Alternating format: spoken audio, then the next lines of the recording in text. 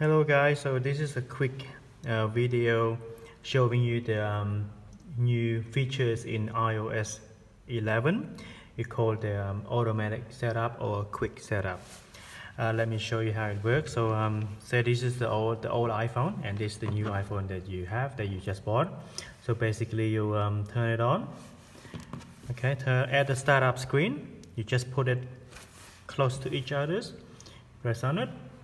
Okay, so as soon as you turn on the phone at the startup screen and you put it near each other, near your old phone will pop up a menu, ask you to set up the phone. Okay, so it says set up new iPhone. Set up new iPhone. This will transfer your current setting from the old one to the new one.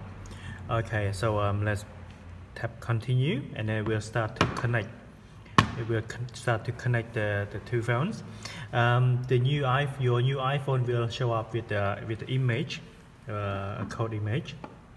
You just all you need to do, you just scan that pictures with the old iPhone, as you can see here. All right, let's scan that pictures. So as soon as you scan the pictures, it will start transfer the setting from the old one to the new one. Okay, say here finish on new iPhone. Keep this phone near your new iPhone while it's transferring. Here you go, and now it's finished. Okay, it say finish on new iPhone. Okay, so you just tap OK, and that's it. And then your new phone will do all the work from now. Yeah, just take a few minutes to activate your phone. Okay, here you go. So take a few minutes to set it up. Once the phone has been set up, it will ask you to register the Touch ID fingerprint. We do it later. Don't use that. No need to put passcode.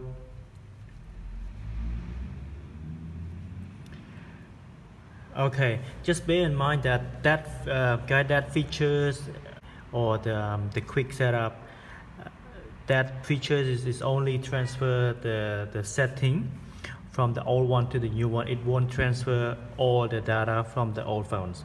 So this where you have to do. If you have the backup in your iCloud, then you can restore from the iCloud. Or you have to backup in your iTunes, you can restore from the iTunes or set up as a new phone, or you can choose to move data from Android phones. Okay, so yeah, just tap on the set up as a new phone. Okay, don't use Apple ID. Okay, agree. Yep. Continue. Okay, let's get started. Next. Okay, here you go, and it's done. So basically, this is a quick features. If you because you don't need to set up all the setting in the new phone. Just do that, and it will transfer all the setting from the old phone to the new phone for you. So whatever setting you have inside the old phone, it will show up that setting here exactly the same as the new phones. Okay, so yeah. Okay, thank you for watching, and stay tuned for more videos. You have a good one.